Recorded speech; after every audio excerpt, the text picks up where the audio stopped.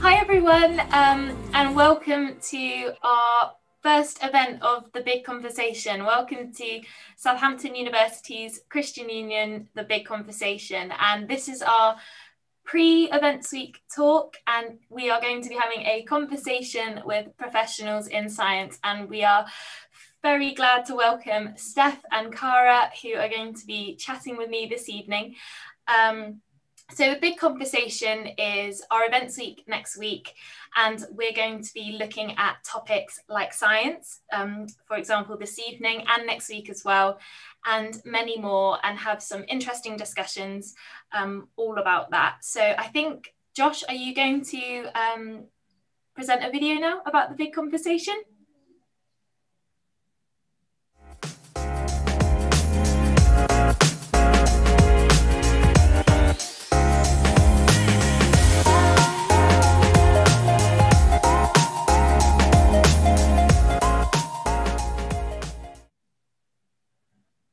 So yeah, that starts next week. So please keep an eye out for that, and I'll talk more about it at the end and how you can find out more. So yeah, I guess we'll just get on with this evening. So Cara, do you want to first introduce yourself, talk about who you are, your life, your education, career? Go for it. Wow, okay, short conversation. Firstly, thanks for having me. It's been a while since I've been able to speak to real people who I don't know. So I hope it's okay, but apologies if I stumble a bit. I'm Cara. In summary, I'm a South African, born and bred. I'm a Christian, and I'm going to go ahead and call myself a conservation scientist, although at the moment I'm working more in science communication than practical conservation or research. But that's very much where my heart is. So it's woven kind of throughout all the science communication work that I do, as is religion, which is really cool because I'm lucky enough to work at the Faraday Institute for Science and Religion in Cambridge. And I'm currently on the youth and schools team. So, well, today I actually spent the day traipsing around a nature reserve, filming some climate change content for a church, for the kids' church. So it's fun. I love it. Do you want me to go into education? Well, I can go for it. Okay. Well, after my gap year, I made a beeline for Cape Town to study marine biology and oceanography at the University of Cape Town. And I loved every second. So I suppose Cape Town is my happy place, although I've been fortunate to work and travel in a few different countries, which we can talk about later if you'd like. One of the countries that's kind of a pretty big landmark in my career so far is the Maldives, where I and my now husband ran a marine conservation, turtle rehabilitation and educational program on a local island. So don't think resort, although who needs a resort when the ocean's that beautiful? And then I started turning towards a science communication career after that, catalyzed by my first position at the Faraday Institute in 2015. I remember when I was in South Africa and I saw the job advert, I was just really, kind of shocked and then curious and then really intrigued, because we didn't really talk about science and religion together much. In a meaningful or positive way up until then. So I certainly didn't feel qualified for the role, but I couldn't help applying. So I got that, and then I went elsewhere after that contract ended, but I've just returned, and I couldn't be happier to be back. It's really peculiar to kind of stumble into a field you didn't even know existed, and then just to have it fit so well. Of course, it's challenging, but I think it's the kind of challenging that I like, and I suppose that I feel like I'll grow with. If you've ever stood in front of like a hall of 11-year-olds to 18-year-olds and invited unrestricted questioning about science, religion, and anything in between, you'll probably understand the fear and the joy involved in that. But at the end of the day, it's really quite encouraging, because if you create that space where they just feel safe and encouraged, they really ask some big questions, as I'm sure you will today as well. So that's what I do. Although the day-to-day looks a bit different at the moment because we're not going into schools, but that's the gist of it. Oh, thank you. I'm sorry that I kind of threw you in there. But mentioning about questions, I forgot to mention at the start. If you do want to send in questions, Josh will put a link in the chats of Facebook and YouTube. We are using this thing called Slido, and you can just send in anything. Please feel free to ask us three, I guess. I'll try and answer some as well, maybe. Any questions, so fire away, guys, those who are watching. And yeah, Steph, do you want to introduce yourself now as well? Yeah, so I am probably on the other end of the spectrum when it comes to my science specialism. So I'm a physicist, and more specifically, acoustics is my background. I studied physics and music at university at Cardiff. Absolutely loved my degree course, and I really like the application of physics to more than just what you stereotype, which is sort of engineering, mathematics. It was so creative to me exploring physics, which is why I was so interested in doing physics with music as a degree. I spent some time on research projects through the summer. Our university offered those placements. So I worked on an acoustics project with the professor, the supervisor, who ended up supervising my final year project. And when I did my project, I had this real interest in it annoyed me that physics was so badly taught to me at school, and that I loved it and other people didn't get that physics was so incredible and amazing. So I chose to do an education-based project, a bit like you're doing, Esther, as well. And that was my opportunity, in the first inkling I got that I wanted to express my love and amazement of science, which isn't necessarily what I had growing up, even though I started to see it at A level and going forward. Then after that, I took a year out of university, and I actually was an outdoor activity instructor for Christian Youth Enterprises. If anyone knows that, it's not far from Southampton. So I was one of the instructors there.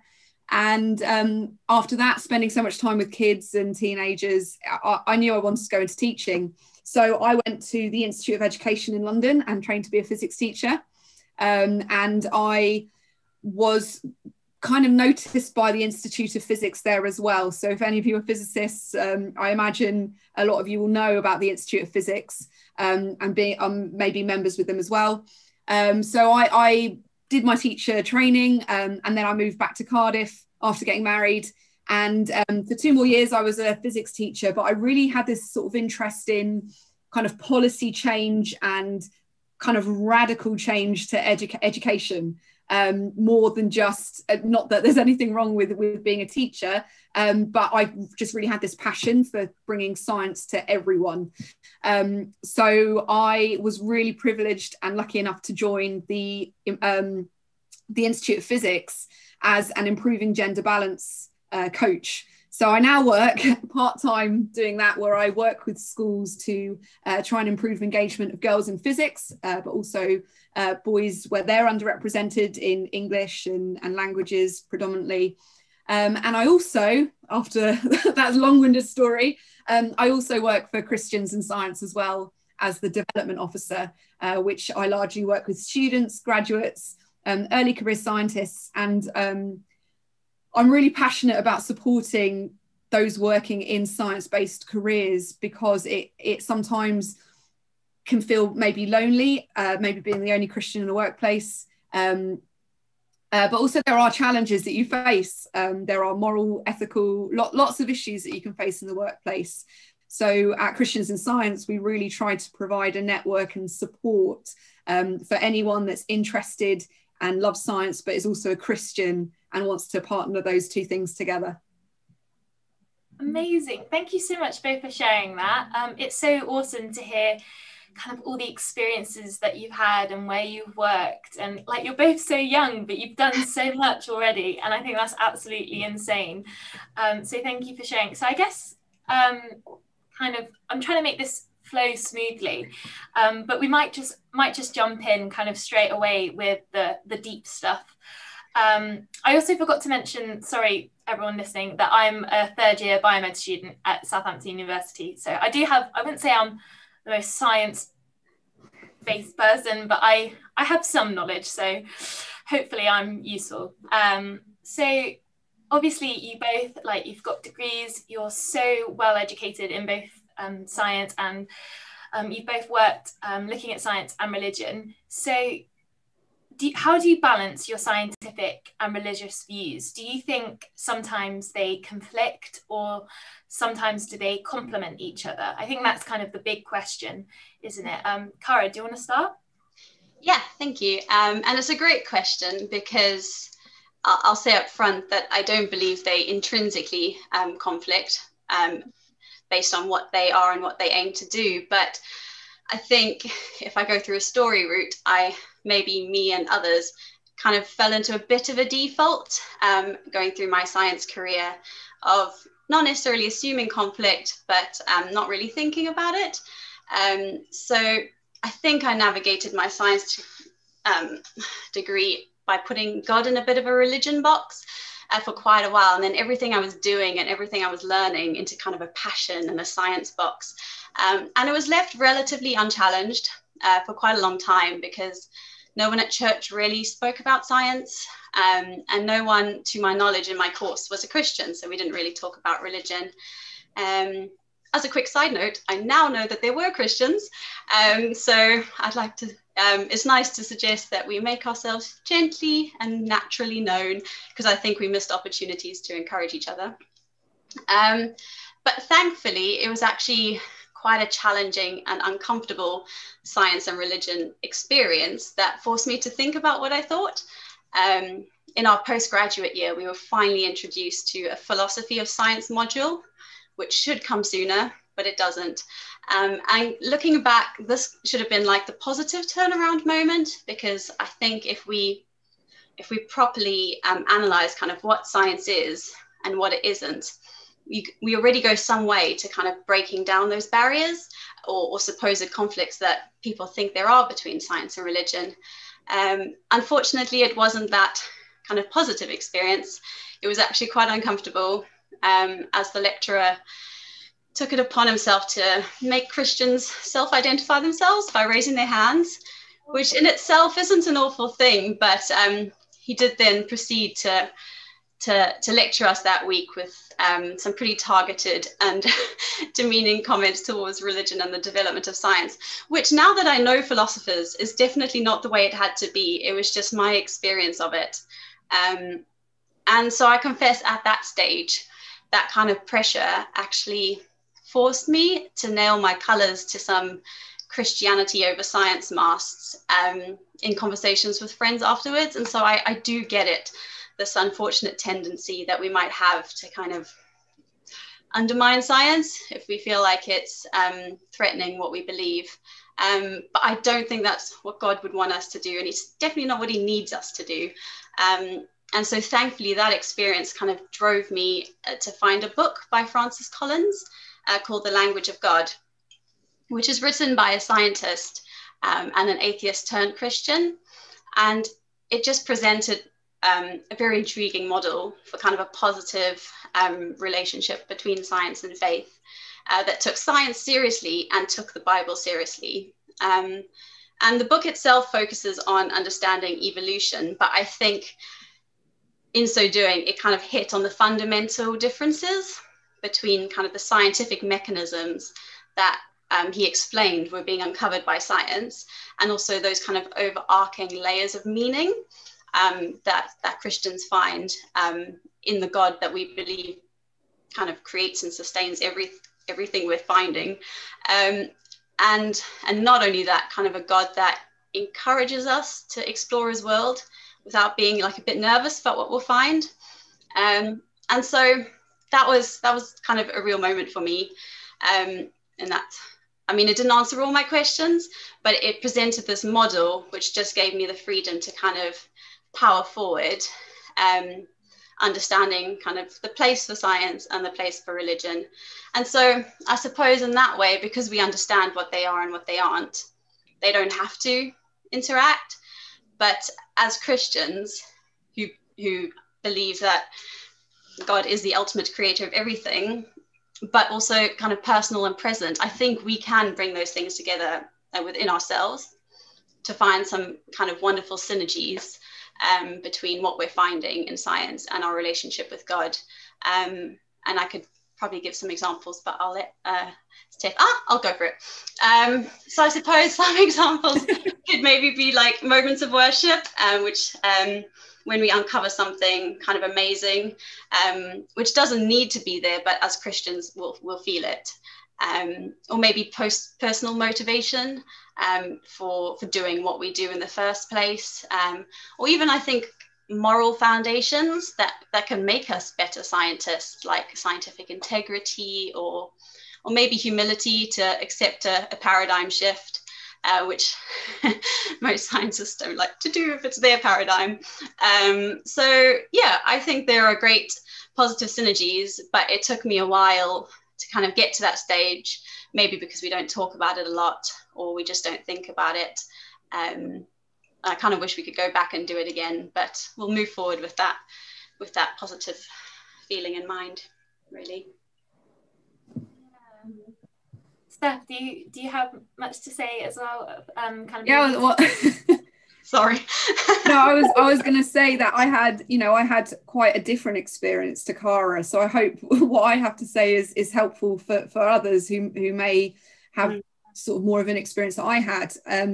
For me, growing up, there was no conflict. I was privileged and lucky, and hate to say it, but my mother was a physics teacher, so I had that perspective quite early on. My dad had been an atheist growing up and became a Christian as well. So in my family, I had that kind of, although I grew up in a Christian family, there was kind of exploration and that way of looking at things. I also had a brilliant youth worker growing up who was a chemistry teacher. And so the way we approached anything that of conflict between science and religion as a teenager was so wonderfully dealt with by this particular person. So I was incredibly lucky with that. I'm gonna save the next bit for later on, but kind of because I'd been so empowered growing up that science and faith were so integrated and compatible, I went to university with this maybe naive confidence, happy to share with my friends that I made on my course and otherwise that I was a Christian, and actually having that confidence in that place to say that I was the go-to person when people had questions. And it was, I guess, because of that confidence, people felt able to ask questions that they were worried would cause conflict. But I guess maybe my personality or something, people felt they could actually approach me and go, why don't you swear? Or why are you choosing to be celibate till you're married? Those sorts of questions that they really want to ask, and scary question for some people, among others. I was sort of an approachable face that they could go to and ask, and I was a genuine friend to so many of them. That's kind of my approach when it came to university, and it continues to be so. I've got lots of atheist friends, and that's really important to me, because I regularly get questions. One of my best friends is a reception teacher, and she has to teach in a Church of England school, and I'm the go-to person that she has to go to when she has to plan an assembly on something to do with God.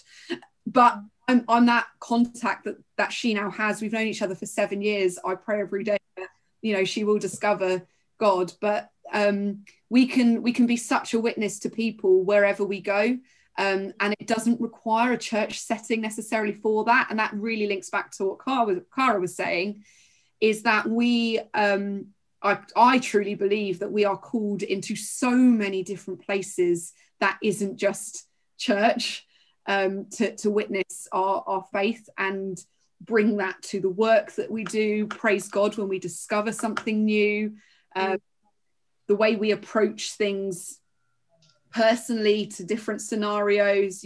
Work is not easy, and there are work politics, I've certainly had my fair share of really hard times, particularly as a teacher, that I really had to go to God about how do I deal with this decision where they're not Christians, so they don't get that this is necessarily wrong or unjust or whatever it is.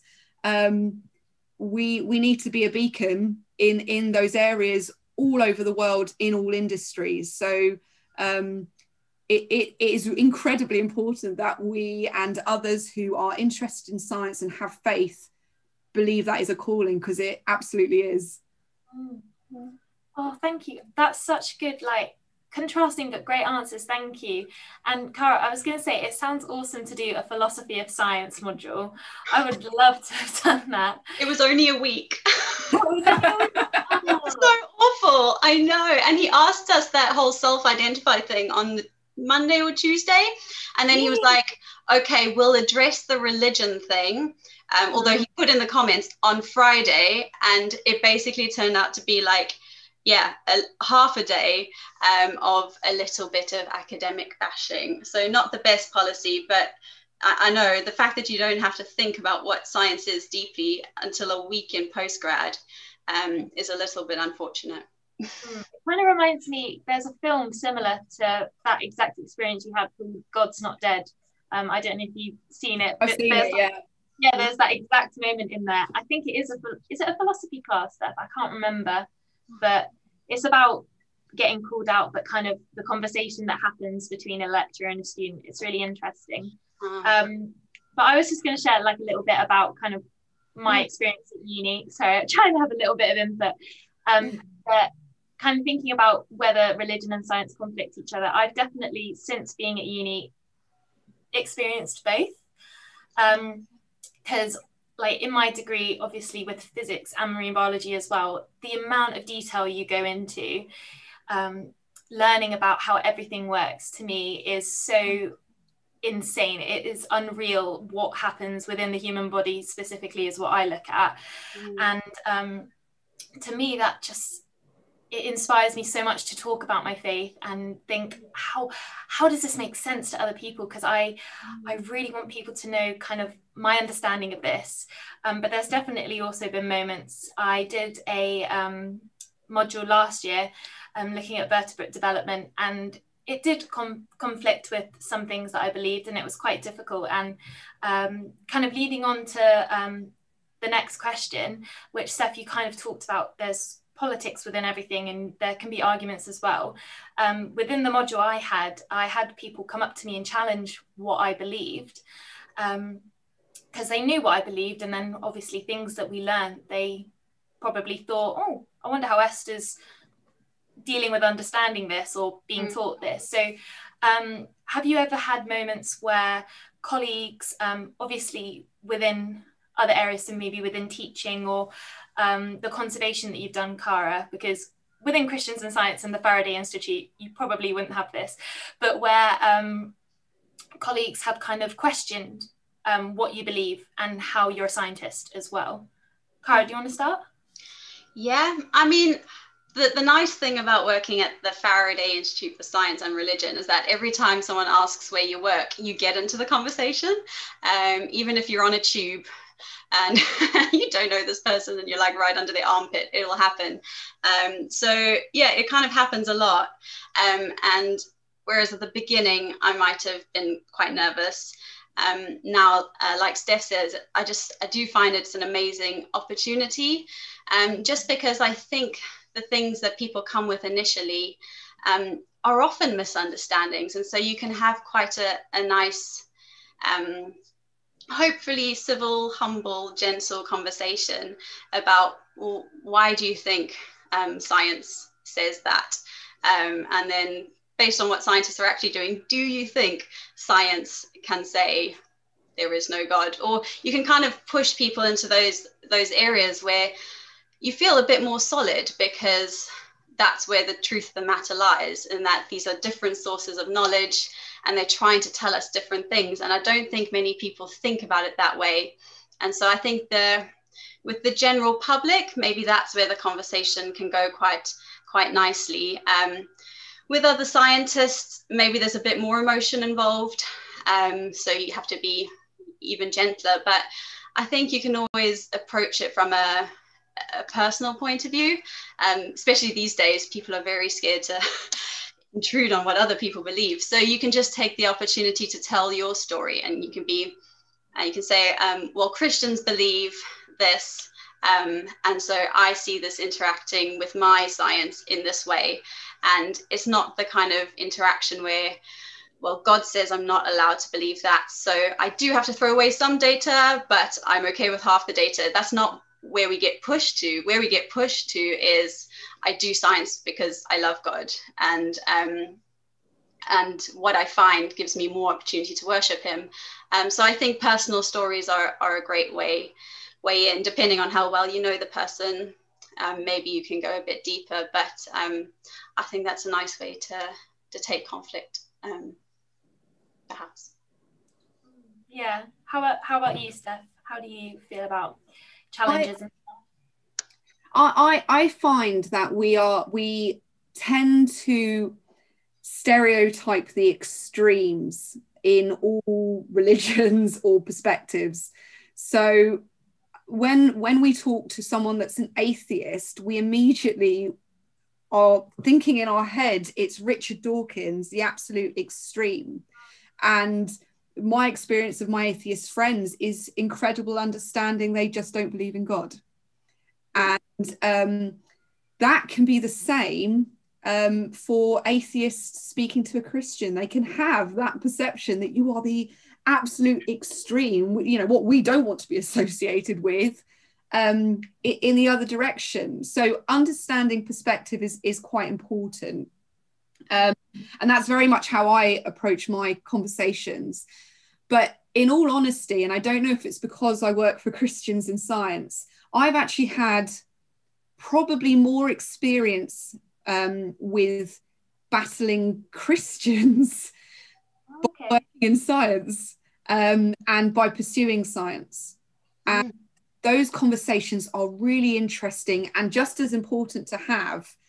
I actually find that for some scientists, and many that I work, maybe I'm very lucky to have had these experiences, but I think it is scientifically reasonable to suggest there is the God. It doesn't necessarily mean there is, argumentatively, you're proving it, but scientifically being agnostic is, in my opinion, what everyone should be until you have some sort of certainty. So that's kind of the way I go about it when it comes to speaking with those that are atheist. But I find the real challenge is when I want to share how incredible science is in declaring who God is and the perceived conflicts with the Bible. And I think that's an important point to sort of draw upon, because you could argue that there are conflicts with what we understand about the start of the universe and the 6-day creation that we hear about in Genesis. But for me, the Bible is absolutely true and declares who God is. The world is absolutely true and declares what God is. What's the problem? It's me and my understanding.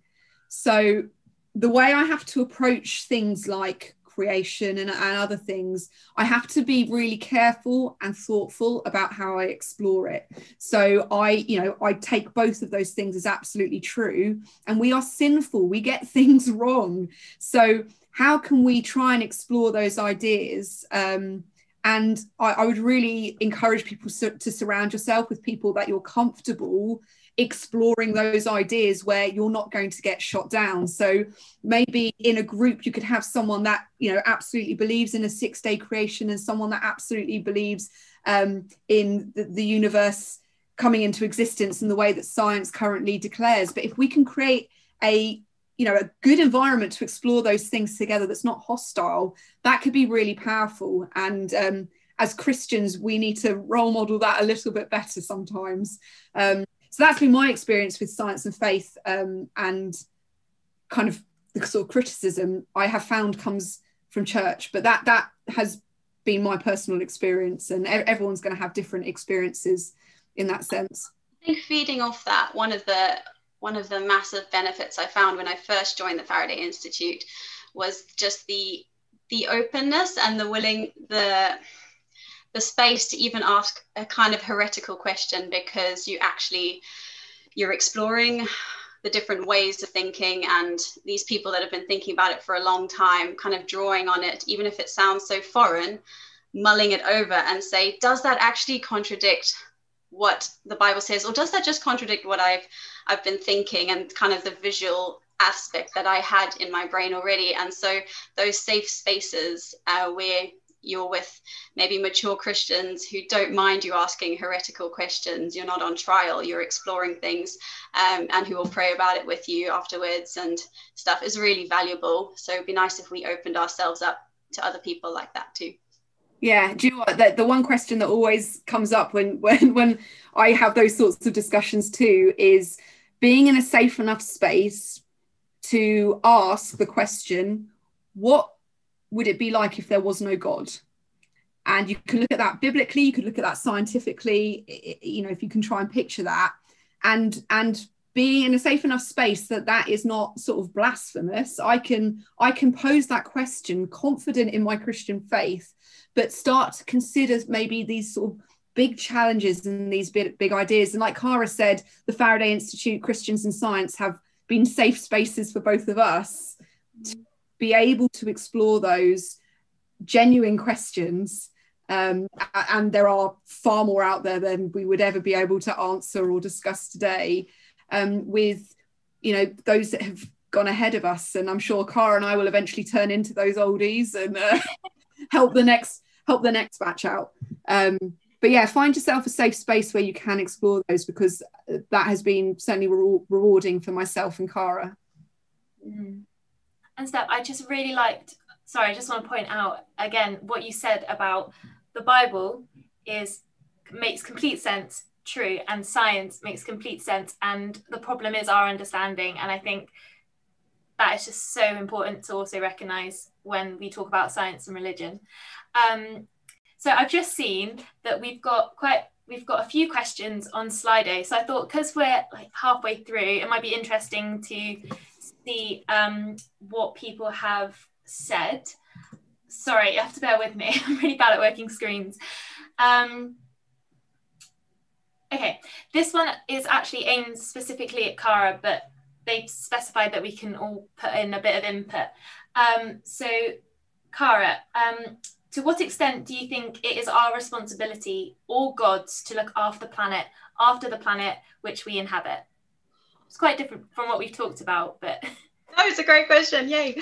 I think massively. I think if you look throughout the Bible, and you don't even have to go far, you can stop at Genesis, kind of the first command that God seems to give us is to be stewards of his creation. And I think the whole way the Bible unfolds after that shows us how much value God puts in his creation, not just humans. So I think, yeah, there's a massive call. And I think at the beginning, maybe Christians were hotter on it, and now it's gone to more kind of secular conservationists, and we've taken a bit of a back seat because there are other things the church is doing, and I'm not saying it should be top priority. I think usually when the church thinks about these things, it's like, oh, we've got so much to prioritize, we can't fit on creation care. But I don't think it has to be an item on a bullet list. I think it can be just part of our identity, part of the choices we make, part of what we pray about, part of what we speak about, and it can just naturally come from us because we love God and we will love what he loves, and he values and loves and thinks his creation is good. So I think it should flow out of us more naturally, and it's a great opportunity again to just have that out there, because I think when I talk about Christianity and sustainability, people who are not Christians don't see how they're related at all, and so we have a great kind of ethical basis for wanting to protect the planet, which maybe people without that sort of value framework don't have that sort of baseline justification. We've got such a strong one in the fact that we believe God created it and commanded us to be stewards of it. And I think also that kind of idea of ruling, which people usually point to that. They're like, but God said in Genesis they will rule, and ruling is bad because it's a tyrant. I think it's really a great opportunity to introduce people to Jesus and what God kind of means by an ideal ruler. And so if we could truly rule as Jesus ruled, in the fact that he was humble and serving and caring for others, then that would kind of completely change the conversation about what Christians mean to rule over creation. So it's a great opportunity on so many levels. Whether the responsibility is ours or God's is kind of speaks into that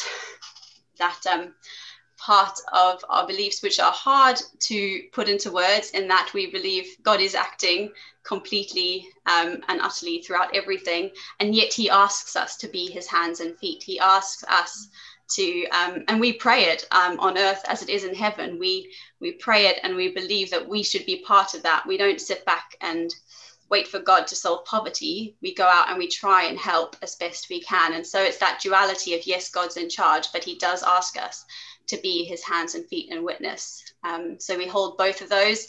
If it goes wrong, I've spoken to lots of conservationists who feel a strong sense of despair when they've done absolutely everything humanly possible, and yet their forest is still mined because finance trumps. Then it's not a blame game. It's an opportunity to kind of go to God and lament. And so we still have that connection. We're like, God, this isn't the way it was supposed to be. We're upset. We know you're probably upset, but it's not a guilt trip. It's an opportunity to share that with God and then move on and keep trying. I hope that's helpful. No, that was such an amazing answer. Thank you. We do have another question, which I can give to Steph, because it kind of links on to the theme of creation. And someone has asked, how did you come to the decision about what you believe in issues such as creation? I think that sounds it's a very good question. And I think a lot of us wrestle with that. And I think that's the point, is a decision sounds like I've made a decision, and I certainly haven't, in all honesty. I think the best way to put it, as all scientists should put it, is that we have our best current theory. And I use theory quite strongly because we use it very flippantly nowadays. And theory is all that we have, we kind of put together. And this is this is our best current model. But scientists should be happy to change that. And we've seen that all this year. I think scientists have got a lot of stick for changing their minds. When they haven't, they've just got new information that means that different advice has been given. So the way I form my personal understanding of creation, and I say this very from a physicist's point of view, is I think the Big Bang is incredible. And I look at the way that the Big Bang formed us from tiny quarks into protons, neutrons, electrons, and gravity over millions of years started to force these things together with such effort.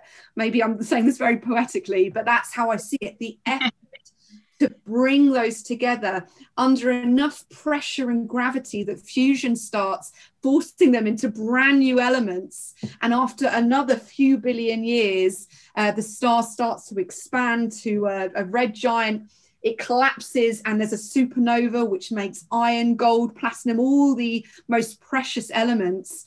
And this tiny point over the far side of the universe, in a galaxy among billions of galaxies called the Milky Way, there is this tiny planet, not very important, that just is able to have liquid water from the elements that is completely built from stars building them billions of miles away from that supernova explosion.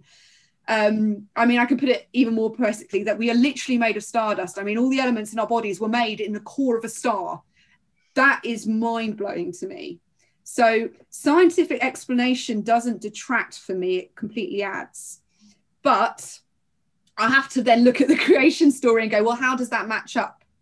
And the way I look at things, and I try to do this as best as possible, is what's the important thing here? What is the Bible telling me?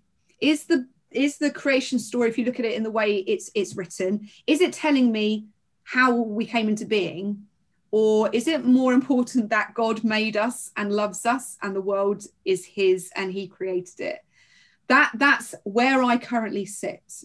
And like I said, it's not a decision. It's with the information I've got, that's how I digest the information. And I am open to be wrong. I'm happy doing that. I'm happy to say I'm misunderstanding the science. I might be misunderstanding the Bible. That might be a bit of a get out. I might sound a bit like a politician there, but that's important to me, that I almost don't pick a side, but I am picking what science is telling me.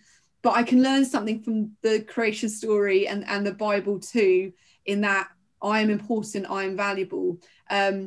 I hope that answers the question, but if that person wants to get in contact, I'm very happy to sort of go into more depth with them on that if they'd like. Amazing. Yeah, we're getting some more questions in. So obviously, if we do run out of time, Steph and Cara have said they're happy to continue providing answers to your questions even after this evening. I was just going to have another look. Sorry, it's quite awkward trying to balance where I'm looking, because we do have a couple more. But I think it'd be interesting to look at science and the wider world.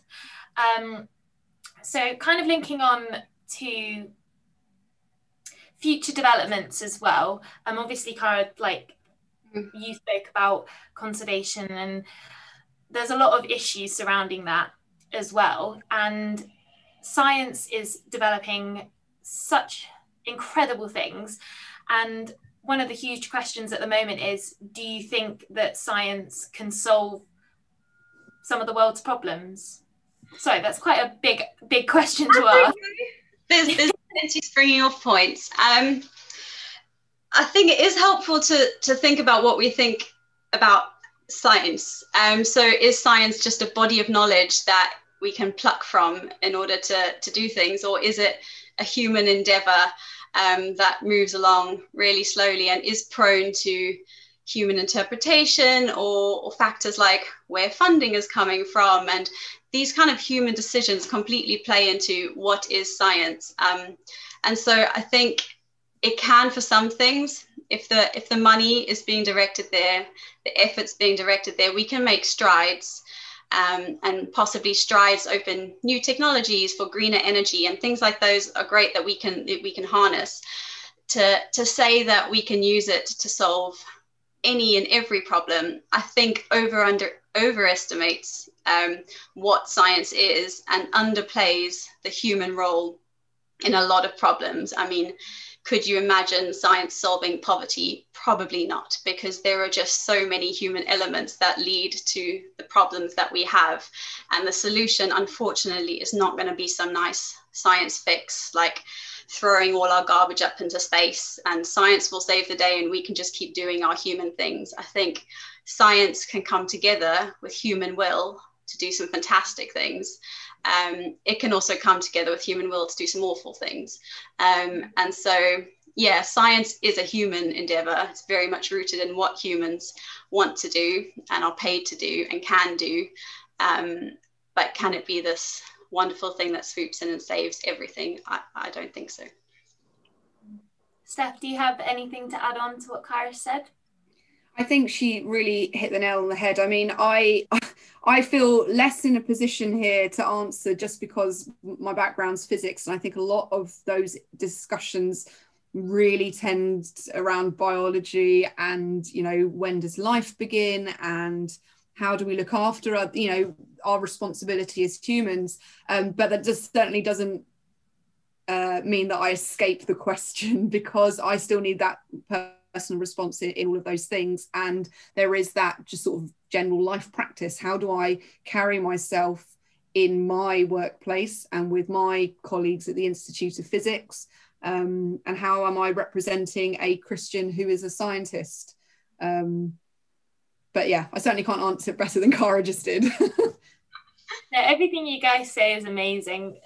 So kind of, again, this might not flow as smoothly, but I actually watched a a video today on the Faraday Institute website and looking at, I can't remember what the title was, but I do recommend going on the website. They've got some amazing resources. And it was to do with science in the future and development, particularly artificial intelligence. And I know this is quite random and it's not really any of our areas, but kind of thinking broadly, with all of the advancements that are happening, again, this is quite a big question, and Steph, I'll aim it at you first, if that's okay. Do you think that current scientific developments that are happening threaten religion, kind of maybe with, I know it's quite rogue, but the idea of humans being able to extend their capacity beyond their bodies and minds? Sorry, did that make sense? Yeah, I think so. You can do it. I think it's really important that we as Christians recognize that there are Christian scientists that work in those industries. And I think the challenge for many of them is being vocal about it. But if we are not present in those areas, first of all, we don't have an understanding of what's actually going on. So it's important that we have Christian representatives that are working and understand what they're talking about. And that is one privilege of working for Christians in Science, that our network is many, many leading scientists in all sorts of areas across the UK and the world who work in embryology and astrophysics and artificial intelligence. All of them are working in those fields, and that's really important for educating the church in understanding what the science is, because I think there can be a big fear of science. And so it's important that we take in those roles, but also by being the present light in that field as well, to bring that reason and that justification, by showing that, you know, the collaboration of science and faith is compatible, and proving that you need it. And science certainly can't do things on its own, and I would say most scientists would agree with that. Again, I'm sorry to bring up the pandemic, but the decisions that have had to be made by governments all over the world have said continuously, we're following the science, which actually annoys me as a scientist, because you can't just follow the science. You need to look at the economy and people's mental health. And there are so many other factors besides following the science. What does that even mean? Because there are so many different elements of science that will contradict each other effectively, that, you know, mental health, does that outweigh, you know, the death toll and so on. So I certainly don't think religion is redundant in any of those. And I think most scientists that I've come across recognize that limitation and that need. But as Cara said, funding and money incentives is a big driving factor. And that needs recognizing. And I guess reflecting on those barriers, which absolutely come up, there are limitations to how much we can fight and drive things, but you have to fight and drive things as much as God gives you the energy to do, and then hand to God. And I certainly had that in my time, where I fought and nothing changed in a previous job, and I was absolutely broken and exhausted at the end, to the point where I had to leave my job because it was just I was so done. And now that situation is completely in my prayers, and I have to just hand that over to God, because I didn't have the energy to make those changes. I feel like I've waffled there a little bit, but I hope that answered the question somewhat. That was great, thank you. And Cara, do you have anything to add to what Steph has said, or to the question? Not much. No, that's okay. That's absolutely fine. I think what you said, Steph, was really great. And sorry, that was quite a rogue question, but I really appreciate you answering it. Thank you. Just looking, because we've got 10 minutes-ish left, it might be great to go back to Slido, because we have a couple of questions that have a few likes, which means that people would like them to be answered. And reading through them, they are quite challenging. So if Cara and Steph need a bit more time to think about it, they will provide responses, just maybe not straight away. So Sorry, this is kind of long as well. So this person has asked, miracles are fairly unbelievable, walking on water, water to wine, resurrection, etc. So how can Christians believe in miracles and be rational thinking people?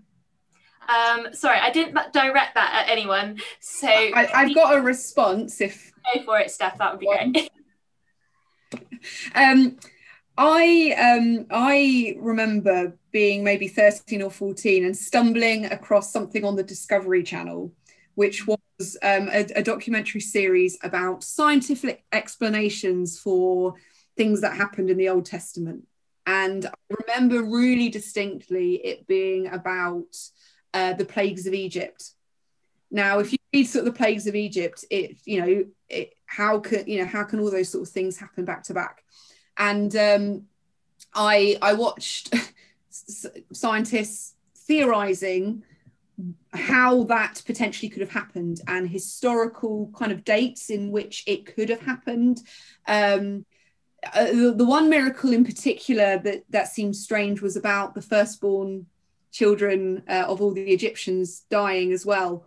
And through this kind of documentary, I was amazed at how scientists were able to come up with, not prove, but suggest reasonability behind some of these things, including the reason why the firstborns all would have died because of a certain order in which they ate their food in Egyptian culture, and the firstborn was given more. And again, it was theorized, not proven, but it was exploring those ideas. And in that moment, to me, it was like, cool, we can explain God in a way. It's not, that's maybe a loose way of putting it, but another person I would really direct you towards is Sir Colin Humphreys, who is a brilliant researcher who looks at trying to scientifically explain biblical miracles. And a really good job of that with the Old Testament, because I can't remember quite where it is, but there's a passage about the sun stopping, and he looks at the language of the passage and what the culture at the time some of those words might have meant. He looks at the date range in which that might have happened, and it comes to the point where there was an eclipse at the time frame that would have been with that king, and so on. And he's not proving anything, but he's making miracles seem reasonable. Now, that doesn't mean I don't believe in miracles and that science can always explain them. That's certainly not true. But I do think that there is, as science develops, we are understanding more and more.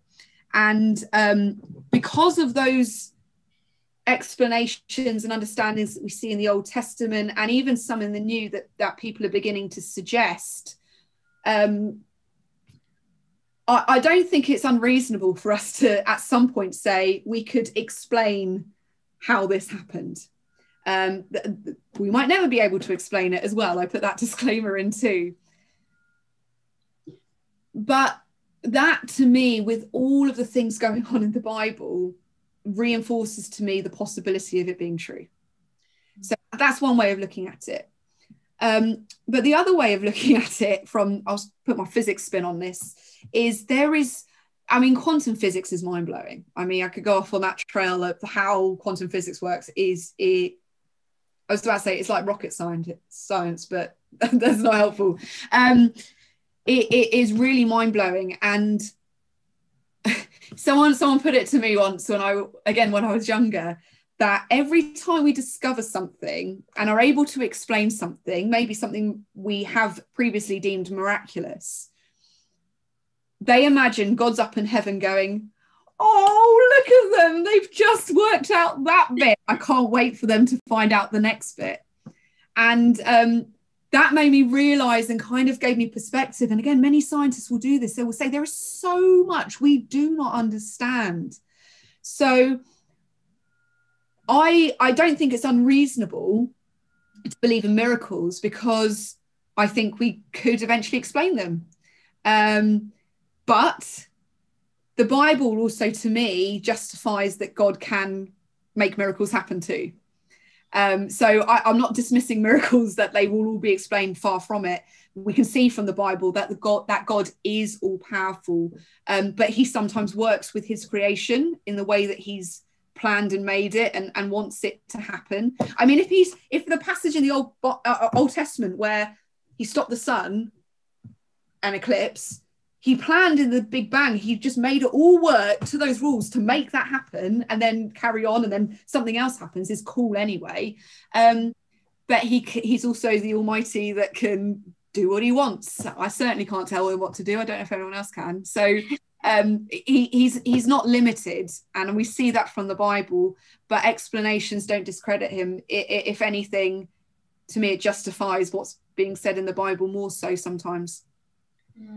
So can I, mostly agree, and then just add like an extra avenue as well. Like, I think, like you said, if there are explanations, then sometimes there are miracles of timing, like you said, and that God's not necessarily breaking all the laws of science to make something happen, but by his foreknowledge is using amazing timing. The other side of the spectrum, the big miracle that Christians believe is our salvation, is Jesus rising from the dead. So we don't want to go to the extent that we as Christians don't believe that God can and will do absolutely everything necessary to bring us closer to him, because he sent his son into the world, let him be killed, and raised him from the dead, which is what the whole Bible kind of orientates itself around, is that core miracle. And every Christian who's claiming to believe in Jesus Christ will believe that miracle. And I think it's very easy to think in terms of laws of science and how can God break them. And we think of the universe as a closed system, which it generally is. But that assumption doesn't necessarily have to be true. It's what we found, that the universe is a closed system, and generally when people die, they die. And so we can assume that when other people die, they will stay dead. And what God does with his miracles is prove that it's not a closed system. He's not part of creation. He's outside of it, but he can choose to intervene at times. But he doesn't do it all the time to mess us up. He's not like, oh, I'm going to make Cara defy gravity now to really freak her out. He does it to point us to things. It's very intentional, and it's always explained or awaited in the Bible. It's not random. He's not messing with the laws he's put in place, but he can and does point towards where he has the power to reverse them and do things that we can't. He points to them, he does them, and that's kind of what we base our faith around in many ways. So just add that as well. I like that. I've heard that before. That's a good thing for me to hear. Thanks. I think both those answers are absolutely amazing. So I hope whoever asked that question, I hope that what you guys said was encouraging and it answered it for them. I do realise that it's really getting close to past, so we won't go to any more questions now.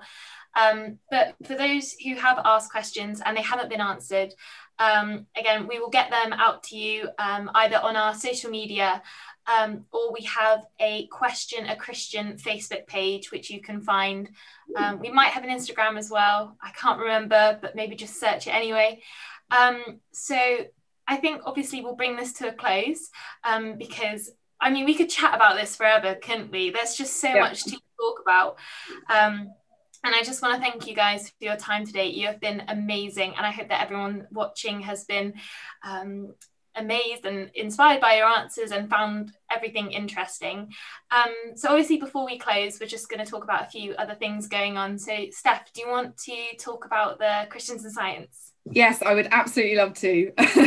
So at Christians in Science, one thing we just want to share is that we offer a year's free membership for students. You don't have to be in your first year. It's just your first year with us. If you're already a member or have done that free year, it's only £6 for all your other student years, and it's reduced as a graduate as well. So if you have not been part of Christians in Science before and you're interested and you're a student, which I'm assuming most of you if not all of you are, then I would really recommend signing up for free membership for a year. You'll get an email from me because I'm the development officer, so we can get chatting.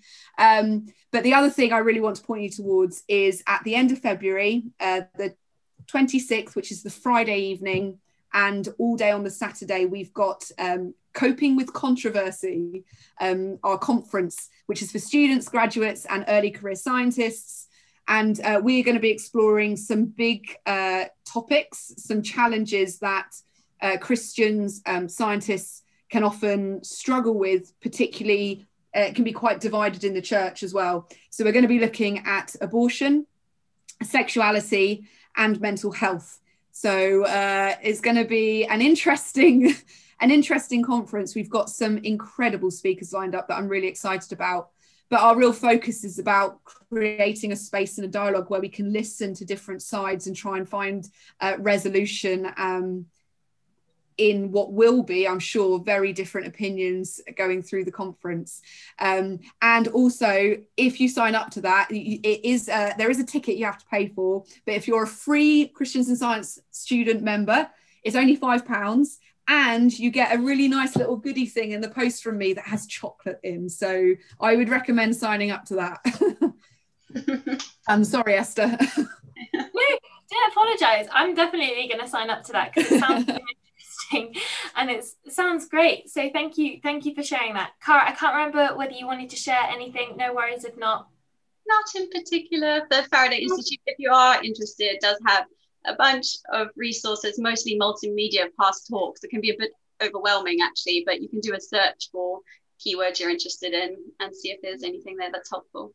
Or get I thought it was great going on there today. I've been on there before because people watching might know of Professor Keith Fox. He's a lecturer at the university. I know you both know him. He's one of my favourite lecturers. He's the director.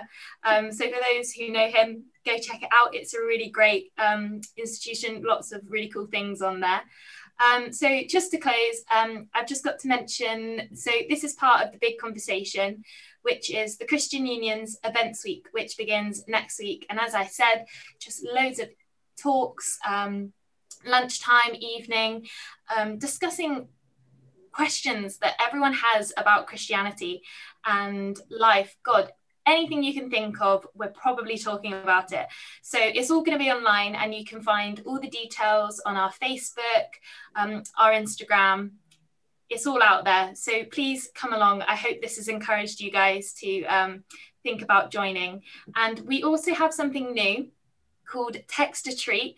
It's a slight alteration on what we've done previously before COVID. And basically, it's kind of just like this evening. You can ask any questions. Obviously, this evening was science-based, but Text a Treat, you can ask anything, absolutely anything. And what we'll do is when we give you an answer, we will deliver a free treat. So it's a nice incentive to get asking those questions and we will answer them as best we can.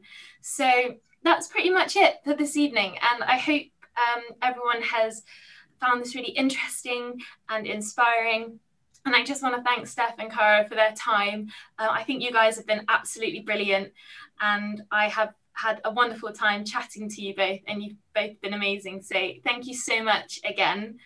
Yeah, that's pretty much it. So hopefully see you guys next week if you pop along to other big conversation talks. So thank you for coming. Bye. Bye. Yeah, it's always weird. You're like, do I wave?